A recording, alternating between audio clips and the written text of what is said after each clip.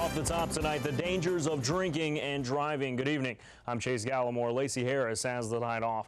And we've got the grill going at the News Center 25 studios. Coming up, the pros from Mumford's Place will have some tips for your Memorial Day barbecue. Welcome back. Many flag flyers know the years can really take a toll on Old Glory. So what do you do when the flag needs to be retired? Well, an American Legion in Texas held a flag cremation ceremony over the July 4th weekend. Bonnie Gonzalez was there for the send-off.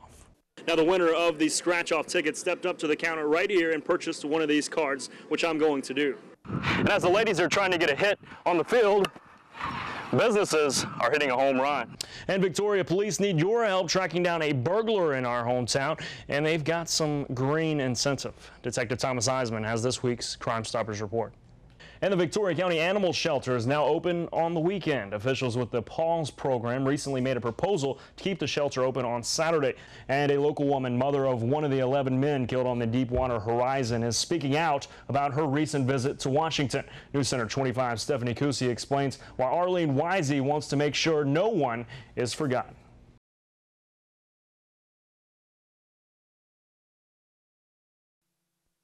To fly like a bird. It's something men have dreamed of for thousands of years. In 1903, the first flying machine graced the sky under the careful watch of the Wright brothers. Today, pilots take off and touch down at airports all across the world. Airports like the Victoria Regional Airport, home of the Victoria Flyers. There, flight instructors like Jim Arter take beginner pilots from the ground to the air. My personal philosophy is there's nobody I can't teach to fly. I don't know if that's true or not, but it's just a matter of effort. I decided to put that theory to the test. After a series of inspections and some learning about the plane, it was time to hop aboard. The dashboard looked a little overwhelming at first, but Jim took me through a quick explanation of the instruments that made things much more understandable. Master switch on. All that simply does is puts battery power on the engine. Okay. Okay. Strobe lights on, just the light in the tail is blinking. And we're ready to start the engine. You all set? I'm ready to go. Then, with a turn of the key,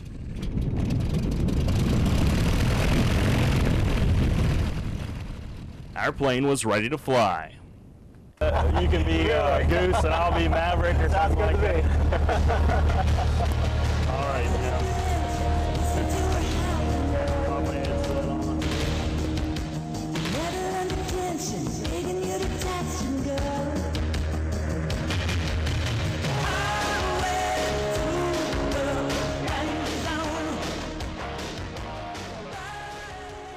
Next thing I knew, we were 1,200 feet above Victoria, flying at nearly 120 miles per hour. Jim took me through the basic maneuvers in the air. With a tight grip on the yoke, I turned the plane to the right and then to the left.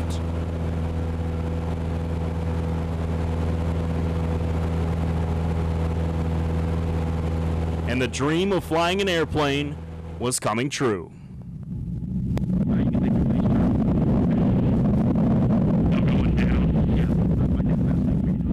In less than 30 minutes, we took a trip to Port Lavaca and back, and it was already time to land. Now I'm going to start to look, when I get about 5 feet above the ground, I look down the runway and adjust my height. I start heading back to get the nose up.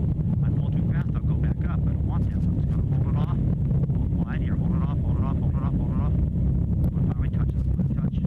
There it is. Here we go. As we taxied back to the Victoria Flyers headquarters, I reflected on what had just taken place. In a matter of just a few hours, under the instruction of Jim Arter, I flew an airplane. The dream was achieved.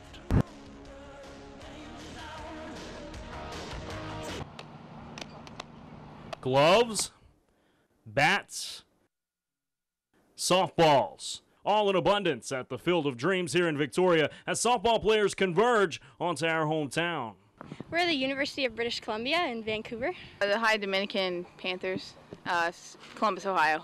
We're from Simon Fraser University. We're the Clan, and our school's on top of Burnaby Mountain in Vancouver area. Softball teams from all over the continent are in our hometown this week to take part in the Association of Independent Institutions Conference Tournament hosted by the University of Houston, Victoria. And as the ladies are trying to get a hit on the field, businesses are hitting a home run. Local hotels, restaurants, even gas stations are all cashing in as the dollars add up.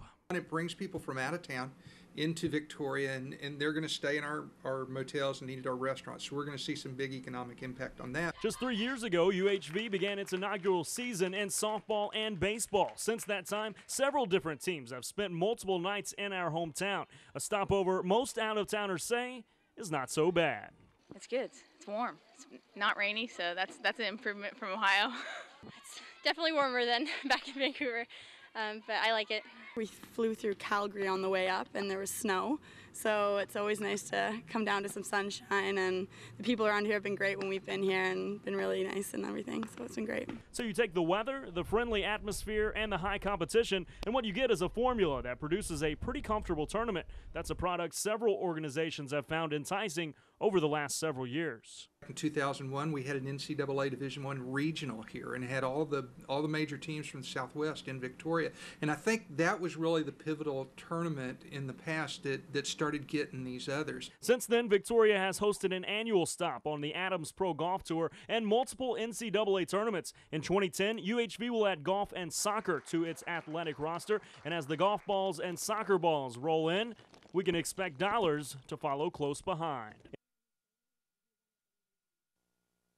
On a typical evening in Inez, the folks at Smitty's Food Mart expect to sell gas, snacks, and the best sweet tea in the area. Oh, and lottery tickets. It depends on how the day goes. Sometimes we can sell up to $1,100 worth or more, or it could be slow like $700. But this past Saturday night was anything but typical. A regular customer at Smitty's walked through the front door and purchased his usual lottery ticket, but this time he scratched off a winner. I told him he was going to win $30 because that ticket didn't pay off much, and he laughed a little bit, and he called me to a corner and he showed me, and he won with the number 9, and it said $1 million underneath it. With the winning ticket, Santiago Zarate pocketed $1 million. So I thought I would give this lottery thing a try. Now the winner of the scratch-off ticket stepped up to the counter right here and purchased one of these cards, which I'm going to do. After purchasing the ticket, I scratched off the bottom square to reveal a barcode. Once the barcode was revealed, I slid my card into the machine and I was not a winner. But Smitty's Food Mart certainly is. For selling the winning ticket, the store is eligible for a $10,000 retail bonus. From Inez, I'm Chase Gallimore, News Center 25.